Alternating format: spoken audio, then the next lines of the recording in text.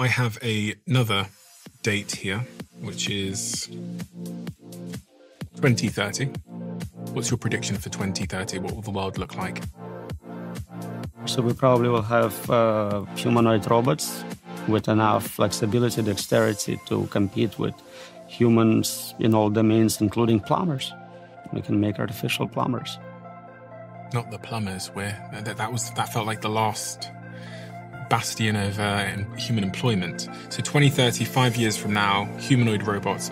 So many of the companies, the leading companies, including Tesla, are developing humanoid robots at light speed, and they're getting increasingly more effective.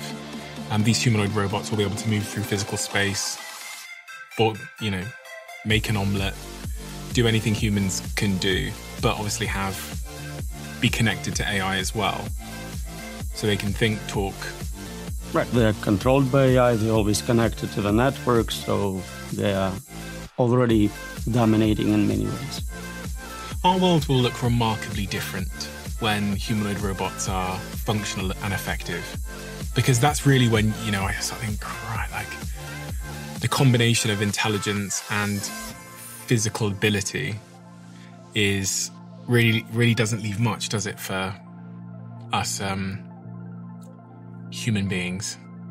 Not much. So today, if you have intelligence through internet, you can hire humans to do your bidding for you.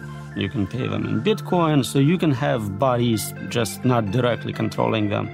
So it's not a huge game changer to add direct control of physical bodies. Intelligence is where it's at.